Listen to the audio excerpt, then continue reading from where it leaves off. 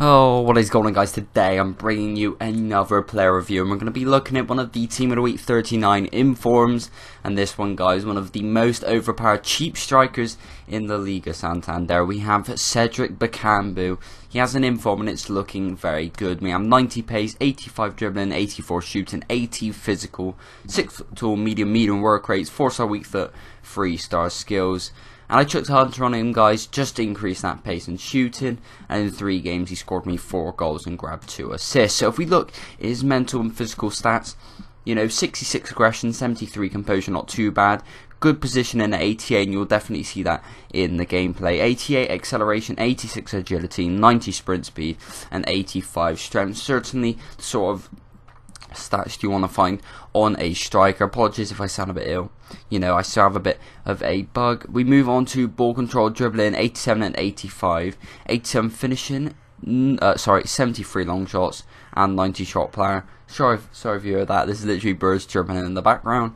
And the specialities are the poacher and acrobat. And you see some of his hold-up play is very good. It laid off there nicely, and ended up coming back on that game. But either way, in my opinion, guys, his finishing is somewhat inconsistent. Some of these I've come up for ongoing. You could say I'm not necessarily positioning myself the best, but this one I expect to go in and he's hit the post. Nevertheless, I got a goal, which didn't matter.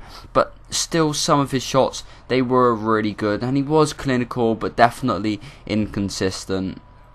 And his finesse shots kind of on the edge of the box were good. His attack positioning was very good. His, L2R2 dribbling was all very good as well. You could really see some of his finishing could at times was very good indeed. And just as a whole, guys, his pace was really good as well. And at times he was just scoring goals when I didn't expect him to. That being one of the scenarios right there. Just being in the right place at the right time made him grab that goal there, and you'll find that with the next goal as well of his hold-up play was really good, and a fine driven shot into the bottom corner. So as a whole, guys, he was a very fun card to use as always.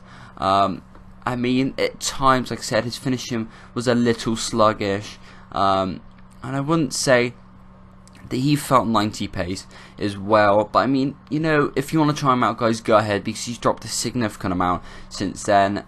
85k I would pay for him, and I think he's dropped to like 6k now on the PS4, so I go pick him up, guys, if you want to try him out. But he was fun, guys, I will not deny that. And as a result, guys, I'm going to give him an 8 out of 10. But that's all for this player review, guys. I hope you did enjoy. Drop a like if you want to see more, guys. Subscribe if you're new. Thank you so much for watching, and I will catch you guys on another video.